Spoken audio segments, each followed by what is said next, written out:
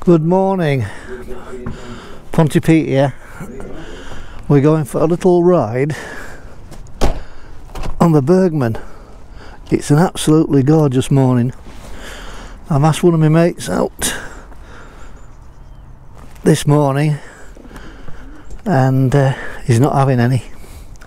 He says it's too cold and miserable. Maybe I'm thinking it's him that's cold and miserable. Right, well, there we are. The jolly old Bergman.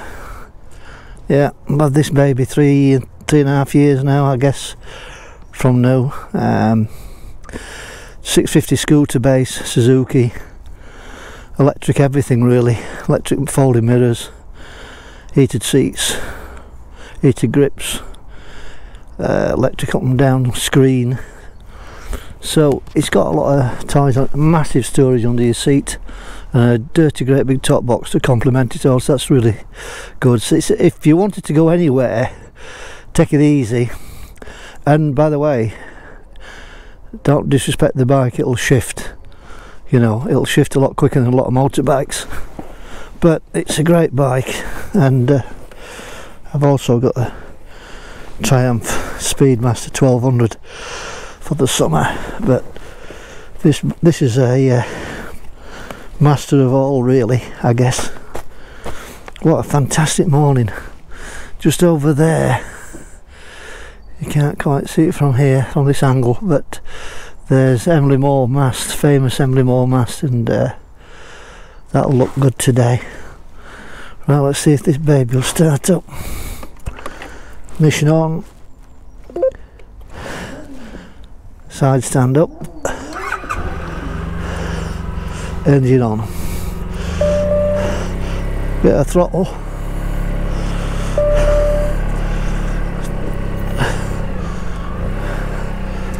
there we go, bit of throttle, just the GoPro. I'm really out to try the GoPro out. It's done my head in, once the GoPro. I've had it 2 years and I've never used it often because it's useless, absolutely bloody useless. What happens is it sends lots of clips onto your SIM card, and then when you transport it from your camera onto the PC, you have about bloody 15 clips to sort out. It's bloody absolute bloody nonsense. But before you get to that, there's lots of problems with the selector on the camera itself. The battery power is absolutely crap. If you get 20 minutes out of a battery, that's all I'm getting. They didn't tell me that when I spent me £350 from America. Anyway, there we go. Right, let's see what we've got here. Ignition on, engine on, heater grips on. Right, what haven't I got on? Okay, let's go down here.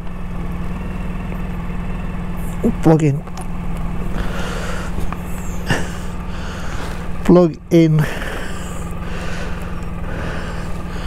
heater jacket on, engine on, heater jacket on, grips on, electric mirrors out, windscreen up, down, there, feet on the ground, sun's out, 3 bars of petrol in it. It's saying it's 10:43 AM, and it is, chaps, the 4th of January 2022, and the skies are blue. Okay, let's go. Been raining, I think, but it's an absolutely stunning morning. It's showing 4 bars of sun.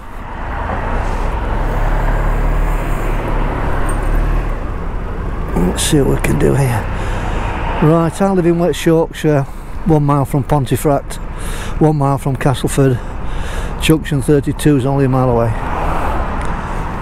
And that gentleman there walking up the hill I recognise as a very old school teacher of the village, and I've not spoke to him in 40 years.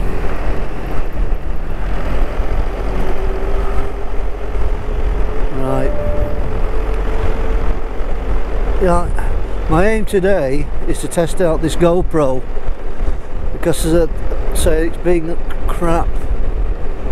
Too much money for a complicated device, really.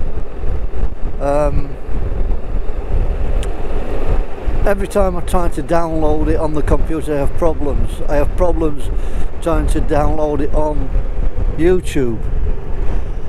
The camera itself, the batteries are absolute rubbish. The longevity, it's like 20 minutes. Well, today, for the first time, I went and bought a very small 5,000 battery pack, and I've plugged that in as well today, so that when the battery goes down, I should still have some backup power. So that'll be interesting.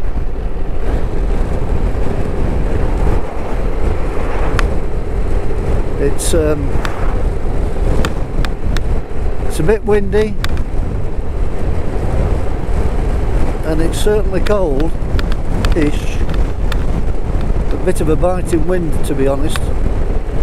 But what a beautiful skyline.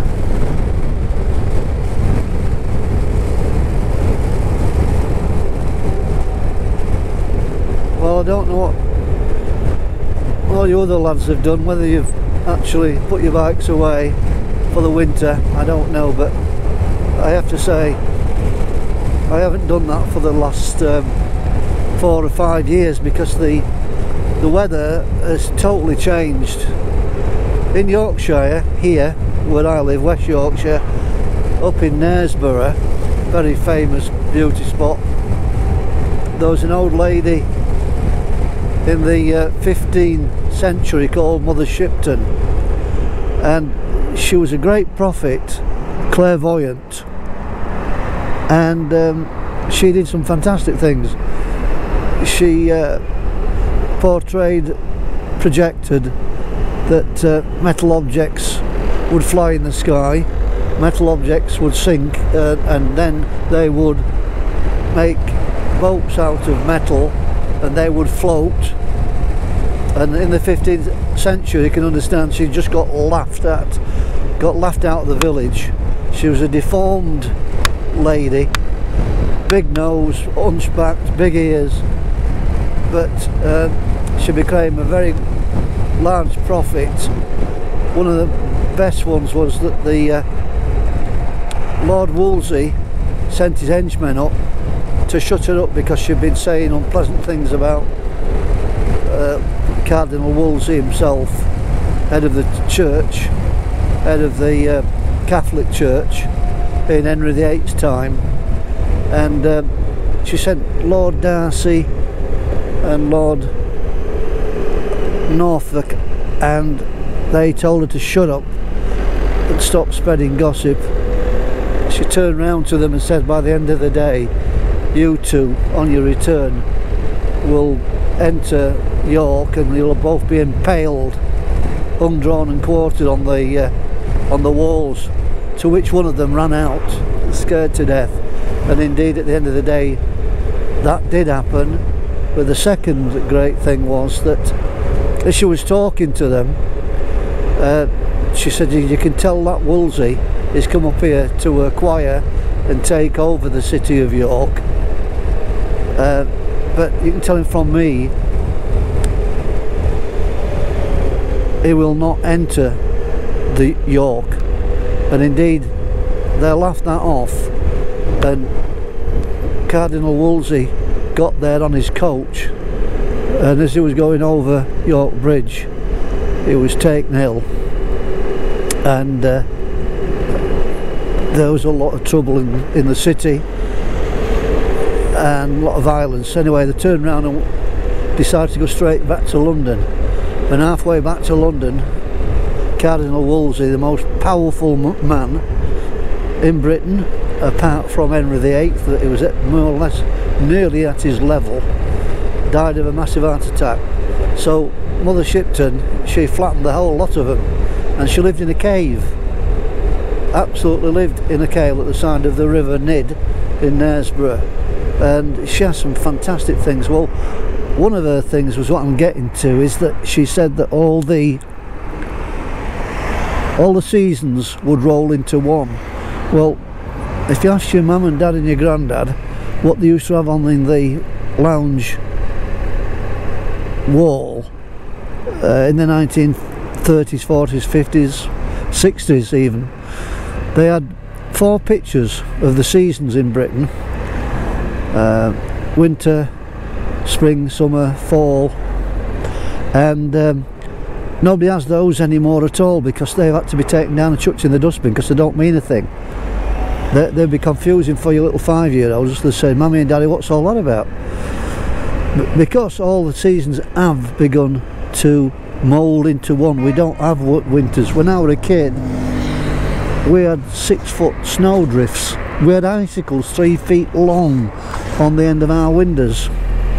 We had coal fires blasting all the time. We had to do to survive. No central heating. All that's changed now. It really has. The weather, we don't know from one day to the next what we're going to get. As in, the reason why I'm on this bike now, 4th of January, this wouldn't have been possible 40 years ago. These roads have been full of ice and snow at this time of year, and here it is. This could be summer, you know, a cool summer's day really. So it's all interesting stuff what's going on.